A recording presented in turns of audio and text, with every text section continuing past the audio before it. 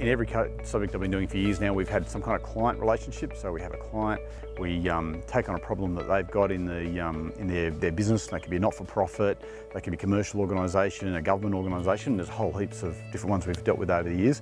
And in every case, we set the students in teams and they tackle the problem or the brief as it would be.